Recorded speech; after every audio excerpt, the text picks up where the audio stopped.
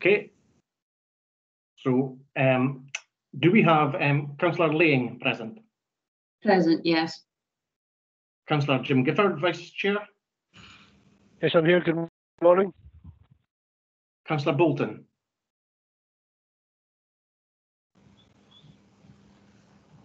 I can't. Councillor Bolton, are you?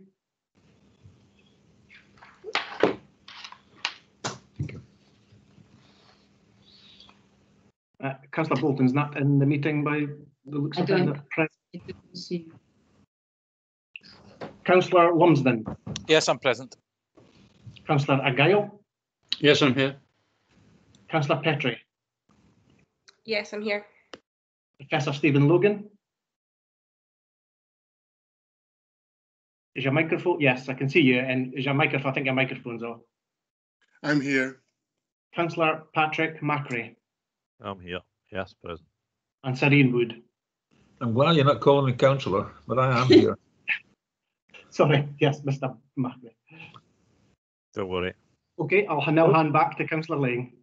Thank you very much, Mr. Masson. It's good to welcome everybody this morning, and thank you for coming. I realise that we've rearranged the meeting. We've brought it forward by a couple of weeks. I appreciate everybody's attendance today. If we maybe come on to the agenda items, we have no urgent business today, but we do have one item of exempt business, which is item 8, a verbal update on the biohub. Can we agree to take that as exempt business? Agreed. Agreed. Agreed. Thank you. And welcome, Councillor Bolton. Aye. Maybe you had some difficulty getting into Yeah. it. I had to go to my iPad. Okay, no worries. Okay, the declarations of interest. Do we have any declarations of interest? Yes, Councillor Argyle. Your microphone. I think you're on mute at the moment. He's having difficulty with his mute button, I think, maybe. You're still on mute. I know. That's it. Yeah. That's it now, Councillor Argyle. Oh, I think there appears to be a bit of difficulty, perhaps. oh Councillor Argyle, you're still on mute. Councillor Argyle, would you like to send a note in the chat box? Can you actually hear us? No. Okay. I'm not quite sure. If Councillor Argyle can email me his declaration, then I can include that in the minute. Okay, and you could perhaps articulate what that is. Right. Any other declarations of interest from any other members? Yes, Councillor Lumsden. Yeah, thank you. I'd just like to declare an interest as the Aberdeen City Council's nominated board member on NHS Grampian, and obviously we'll be discussing the biohub today.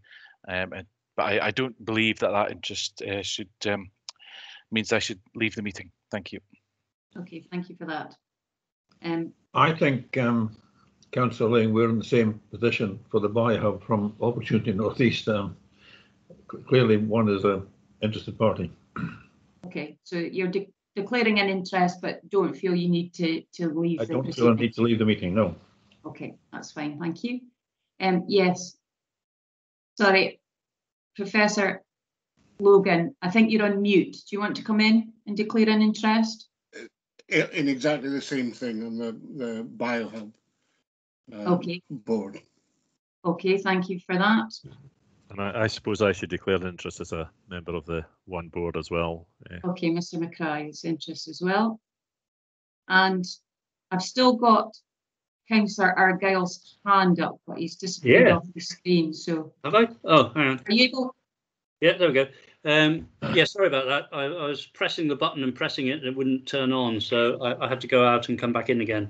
Okay. It seems to be working so far. Sorry about that. Okay. Yes, in relation to item 7, I'm a board member and indeed vice chair of Nestrand. So just for that to be noted, it doesn't impact on my participation in the item. Okay, that's fine. Thank you. Right, Mr. Mason, I think you'll have got everybody's declarations there. I'm not seeing any other hands. Yes, thank you. If Councillor Argyle could just put his hand down now. Yeah. Councillor Argyle, if you could just remove your hand. That's it. Thank you very much. Right, item 4 is the minute of the previous meeting, which was held on the 24th of July. It's here for approval. Are we happy to approve the minutes? Yep. Extension from that. Okay, thank you very much. That takes us to item 5, which is the grant offer letters report, and there are a number of appendices connected with that, A, B, C, and D. So I open that up for questions. Do you have any questions on the main report, first of all? Yes, Councillor Gifford. Yeah, thanks, Chair. It's really just for clarification on the money under OGTC, the additional £2 million that has appeared there. Just to get clarification that is money that's been transferred forward from their own allocations of future funding, rather than any additional money that's come in from any other source. Okay, thank you for that. Mr. Are you best placed to, or is it? Chair, good morning. Yes, indeed. Just to confirm what Councillor Gifford has said, yes, there was a reprofiling of the money for OGTC. £2 million was accelerated forward, and the remaining future years have been reprofiled to reflect that £2 million. So overall, the total funding is the same, Chair. Okay, thank you for that. Any other questions? Let's see. I think is there anything on the appendices that people want to ask? I obviously asked about questions on the main report. Is there anything on the appendices that we have before us? Yes, Councillor Gifford. Yes, thanks again, Chair. Yes, it's really, in terms of the figures and all the data that's there, it's obviously a lot of it, all very useful, very interesting stuff. But one thing that, from my point of view, looks a bit lacking is the added benefit bit from all this funding that's been allocated and is now being spent. And we see the things like OGTC, the projects coming through that are moving on to commercialisation and what have you, which is all excellent stuff. But we don't see the bit which is really what the City Region Deal was set up to do, which was to see the added benefit to the Exchequer in terms of income tax being paid, VAT being collected, etc., etc. Now I'm assuming that's partly, if not wholly, going to be wrapped up in the OGTC annual report, which is due shortly, I believe. Just wonder if we can get clarification that detail is likely to be in there. Yeah, we'll get that. I think you're right. I believe that the OGTC are to discuss future milestones at the checkpoint review with UK and Scottish government. We're expecting that, I think, in the next couple of months. It's been delayed due to the COVID-19 situation. Those meetings have obviously been postponed. But I'll maybe bring in Mr. Tweetenham. Are you able to clarify that? Yes. So the exactly that, Councillor Lang, that we'd be picking up the benefits realisation at all the checkpoint reviews, bearing in mind that some of the outcome measures, of course, when we were doing the appraisal at the sort of 3 years ago, some of the outcome measures do take longer to materialise. But yes, that is a key part of the City Region Deal programme, is that benefits realisation piece. Thanks. Do you want to come back, Councillor Gifford? No, that's absolutely fine. If it's all work in progress and we're going to see it coming through in the next annual report, which as we all know has been delayed for obvious reasons, then that will be good. Any other questions? I'm not seeing anybody raising any hands. We're being asked to approve the implementation plan, the benefits realisation plan, and the financial forecast tables. Are we happy to do that? Not seeing any dissension, so we're happy. Content with that. Yep. Okay, thank you. Right, that takes us on to item 6, which is the digital gap analysis progress report. Do you have any questions on this?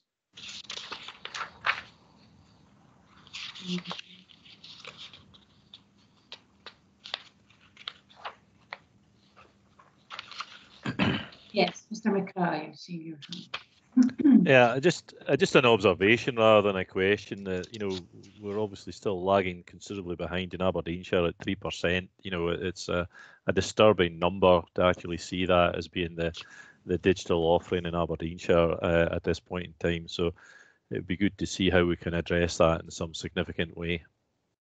Okay, yeah, I think you won't be alone in that.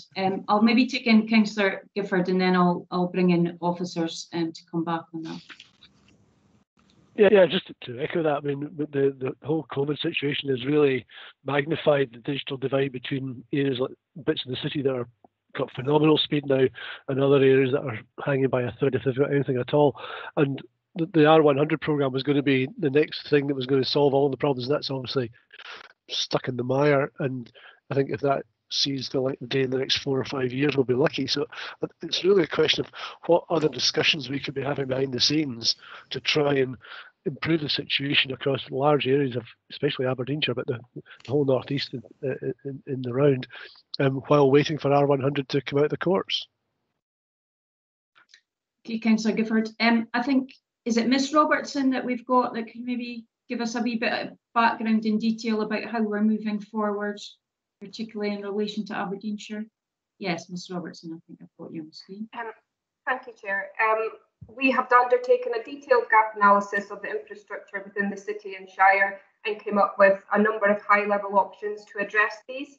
We have to wait until after September. The R100 court hearing takes place in September, and also Aberdeenshire Council have a meeting with BT Openreach to discuss their announcement of what offering they're going to have in Aberdeenshire. And once these meetings have been taken place, we can then address the high-level options and approach the full business cases, how this is going to be addressed. Okay, thank you. On that timescale then, Ms Robertson, you're confident that you would be able to come back with the outline business case in the November joint committee, given the timelines for the court case and other aspects? Yes. Any other questions on this paper? Indicating. No.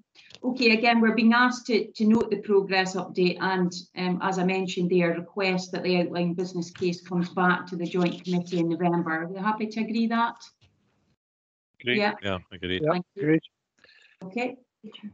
That takes us on now to item 7, which is the strategic transport appraisal update.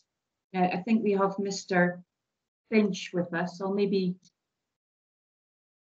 Okay. Yes, Mr. Finch.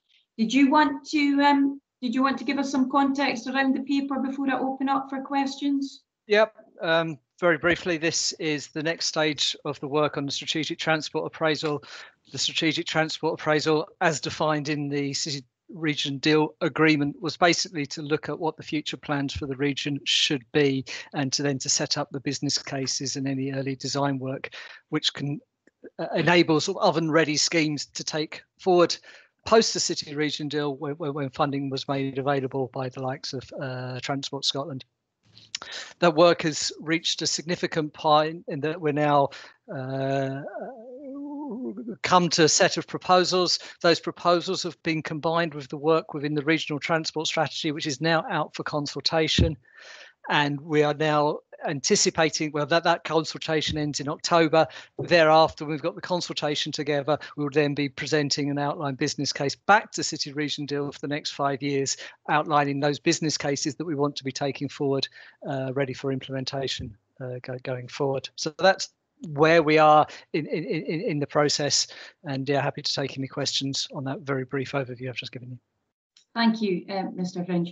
And you're obviously keen to get that feedback into the consultation process as well from partners. But maybe if I open up, see if we've got any questions today or comments even that we can take. Yes, so Ian, I've got your hand. So we've got 7 projects on page 2 of the summary note. I guess the question is, what's the prioritisation within the 7 projects? I mean, for example, the link to Aberdeen South Harbour, Wellington Road, that whole area is absolutely key, and you know, the timing of that is going to have to be in the next 2, 3, 4 years. So I don't know who sits down and decides what the priority is going to be in these projects. There will be a program worked out in terms of those different schemes. Each of those different 7 schemes are not starting on the same start line. Often these 7 schemes have got some work and some progression being undertaken before them. So it is a case of how can we best position these schemes in that investment pipeline going forward, so that we optimize that investment for the whole of the region. For example, active travel linking to and within the city centre, that is very important. Work is ongoing on that at the moment. Can the city region deal use its funding to accelerate some of the key projects on there? The railway stations on the existing lines, we recognise that implementation path happens over a longer period of time, just because there are so many players involved and so many interconnections. You're right in when you highlight the importance of Wellington Road and the links to the South Harbour, and that is being progressed as quickly as we can at the moment, and we hope to be able to do some consultation on that in around October. The trunk road improvement, Ellen to Toll of Burness, again, that is identified as very important regionally, albeit we have to work with Transport Scotland because it is their road, not our road, in terms of how we can boost that along the line. So that has a slightly different delivery path line as well. West Hill Corridor, again, that is something that is a future problem, and that can be done pretty much at the same time because it's not dependent on some of the other projects that are going on. So there are priorities within there, although the important thing is how we align the work stages on each of those 7 projects to push them on as quickly as we can. I wouldn't say we want to say we're going to finalise one and then do the other. I guess it's the question is how can we progress all 7 of those as quickly as possible with the resources that we have available. Does that help?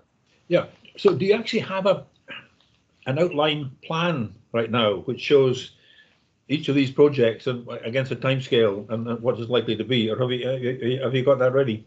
There is a plan, there is a program that we have in draft, and we would be wanting to include that when we bring the outline business case to hopefully the next committee. Let's just hope that the consultation that we have on this doesn't throw up any particularly strange things that would mean that we have to reorganise or rethink something.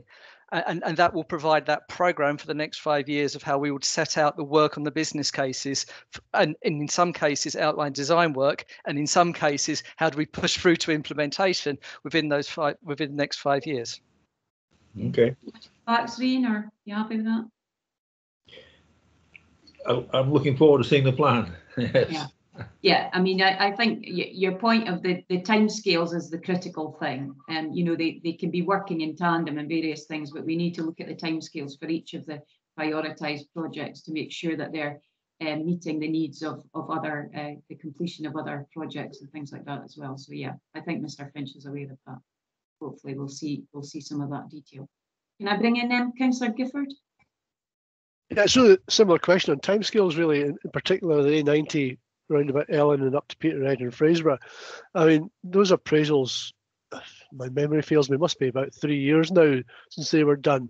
And the question is, if this now takes another many years to go through all the processes that Paul's just been talking about, do we have to at some stage go back and redo all those appraisals, re-spend the money we've already spent and start the whole thing from scratch? Because that could be a perpetual circle that never reaches a conclusion. Mm-hmm. That's a good point. Mr. Finch? I would, the work that we have done is robust and sound and is valid to make the argument going forward. Clearly, the work that the local authorities have done is the prompt for Transport Scotland to then start on their processes in terms of the trunk road design process, because it's a trunk road. I would say that we are in a good position to keep on making the case, although it is not the job of the local authority to, and it is not advantageous for the local authority to start doing the work which the trunk road authority should be doing on their road going forward. So we continue to make the arguments, we continue to muster the best evidence that we have available, and we continue to press the case. And that is where we are at with Tolworth Burness, and we will continue to do that using the modelling evidence that we have, the outcome of various attitude surveys that we're undertaking within the context of Nestrans at the moment, and the ongoing monitoring of the safety and the road traffic impacts in that area, and as well working with the likes of Fraserburgh and Peterhead Harbour and port authorities and the fishing industry to keep on making the case in that area. Councillor Gifford, do you want to come back on that? Yeah, it was really on that last point was about the fishing industry. But obviously, the transport appraisals were done. It was pre-AWPR. That's now up and running all the way to the traffic jams at Ellen, which is why we need this next bit sorted now. It's then obviously taken a huge downturn over the last 4 or 5 months, but it's picking back up to, certainly from my observation of it, to pretty well normal levels on those roads. But it's what comes on the back of the Brexit end of year stuff, where the fishing industry is anticipating substantial changes and almost certainly larger numbers of processing lorries or fresh fish lorries heading south. So it's how we can anticipate what that future demand might be and make sure that we react fast enough so that we don't end up with huge tailbacks of lorries stuck north of Ellen, where before they're stuck at Balmedy. Absolutely, there's a case well made, and again, these are the arguments that we will be presenting forward in the business cases, which we'll be presenting to the Transport Scotland about the urgent requirement for action in that particular area. And indeed, it's a point well made. We need to continue to make that point. We need to continue talking to the industries, and I understand that is ongoing as well. And we need to engage them within the current consultation activity, so those views are made forward, and so we can continue to marshal those arguments in the context of discussions on the forthcoming Strategic Transport Projects Review, which is the delivery mechanism for that upgrade. Sorry, can I just briefly, Chair, make the point? Yeah. The timing of Brexit and the impact of Brexit in terms of increased fish, hopefully it is going to be significant, but it'll undoubtedly be over a fair period of time. So, I mean, I think there will be an opportunity to estimate just whether it's 5 years or 7 years, to build the build up. So I don't think we'll get caught as badly far short of that, but we need to be aware of that. Okay, that's a very helpful comment. Thank you. Councillor Bolton, I think you've indicated. Yeah, thanks. I've just worked out how to put my hand up on my iPad. Obviously, we've just got our strategic development plan back from the Scottish Government, which in turn has activated. We've got our proposed local development plans, both in the city and the Shire, which all have an implication in terms of development. Now, clearly, some of these projects are more linked to the movement of people as opposed to movement of freight. And I think we have to work out where the priority lies in terms of maybe if we want to prioritise some of these projects. I think we need to be looking at our local development plans and estimating what development in terms of even housing is likely to come forward and on the timeline, so that we can absolutely push ahead with, I think, things like, as Sir Ian mentioned, the around the harbour area, and we don't know about free ports and all of that's in the mix at the moment. So I think, I think we need to have in the back of our minds where our priority is going to have to lie, because I think financially, whether it's the local authority or it's Scottish Government or even UK government level, funds are going to be perhaps restricted for a period of time with the COVID and everything else. So I think there has to be in our minds where we're going to prioritise.